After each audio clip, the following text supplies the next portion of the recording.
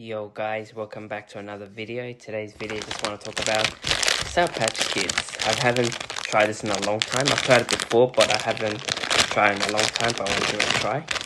They have different colors, and I think they're sour. I haven't tried it in a long time. Yes, like I was saying, I haven't tried this in a long time, but I think they're sour. I haven't tried it. I'm going to give it a try.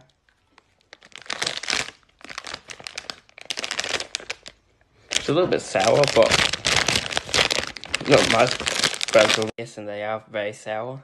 Right now I'm trying red. I've retried yellow. They have green. They have orange. I'm gonna try putting them together. Maybe let's see if they're actually really sour.